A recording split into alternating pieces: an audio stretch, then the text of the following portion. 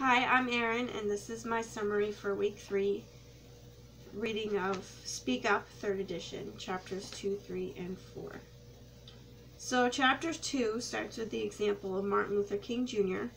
and his I Have a Dream speech, which he didn't just show up at the podium and give. He definitely put a lot of thought into his speeches, and he prepared very well. And when we do the same, we can have speeches that are just as powerful. So this chapter also gives us a guideline for preparing our speech.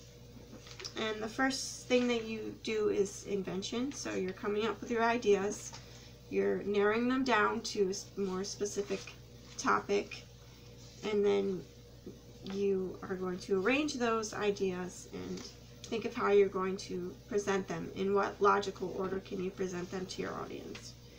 And then you'll think about style. How are you going to present them? Then practicing what you're going to present. You don't necessarily have to memorize it all, but you need to be familiar enough with it that you can just jot down a few keywords and notes and then share from there. And then there's delivery, how you're going to present it with your voice and hand gestures and things like that. So when you're giving a speech, you want to, as best you can, analyze your audience. What are their interests? Where are they coming from? What are their learning styles? What common interests do I have with them that I can use to engage them as I'm giving my speech? So then you're going to select your topic, which will often go off of your audience. Sometimes, what are they interested in hearing? What do they need to hear?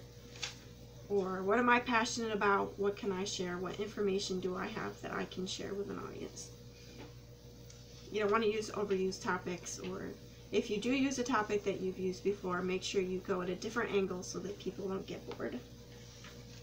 You're then going to determine your purpose in your speech. Are you trying to persuade people?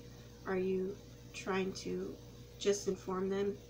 Or are you celebrating something like a wedding or graduation? So after you decide your topic and the purpose of it, you're also going to create a thesis statement, which is a one-line explaining what the whole point of the speech is. Just one sentence. If it's any more than that, your topic is probably too broad. And then you'll come up with supporting material. You'll do your research. You'll come up with statistics or information that supports your main point, or stories, or whatever you need to get your point across. And make sure that you keep track of your information. If it's a book that you used or an article or something like that, make sure you have all the information that you need to make sure that you're not plagiarizing.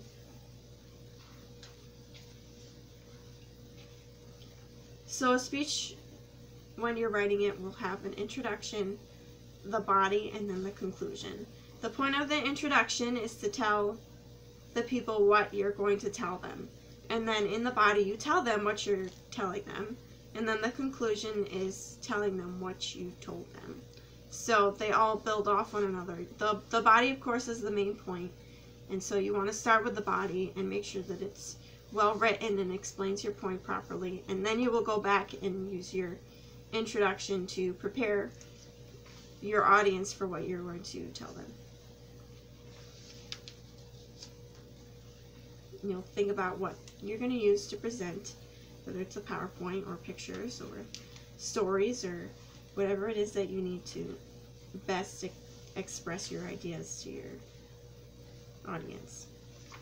And then you might want to practice it in front of friends or family, or in front of a video that you can play back. So then there's chapter 3, which talks about ethics. I think this is pretty self-explanatory for believers. We don't want to be cheating and taking people's ideas and claiming them as our own. We want to make sure that we're being honest. We want to make sure that we're not manipulating our audience or giving them false information that we haven't properly researched. Because it is our role as believers to uphold the truth, as it says in 2 Timothy 2:15.